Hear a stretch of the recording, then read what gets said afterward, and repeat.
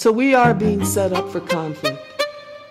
And while we're told over the media that that conflict is white against black, they keep citing some Pew study, which supposedly is evidence in the minds of the pundits who get put out there to say this, supposedly evidence for some vast racial gulf.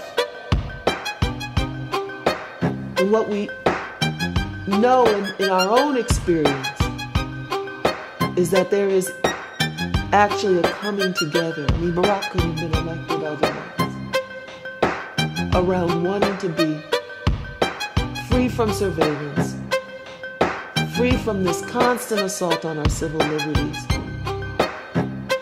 free from the oppressiveness of always having to struggle to survive. But the conflict we are being set up for, and I think this is clear, is the police and the people perceiving each other as mutual enemies. Which means that minimally, we the people have to begin countering these moves on power's part to divide us.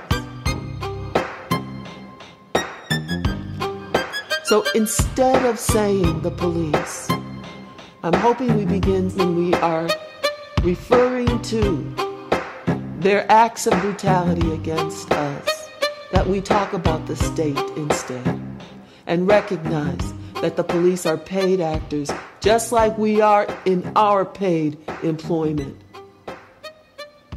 Very few people have the ability to say, I'm walking away. And the more mouths you have to feed, the less likely that option is available.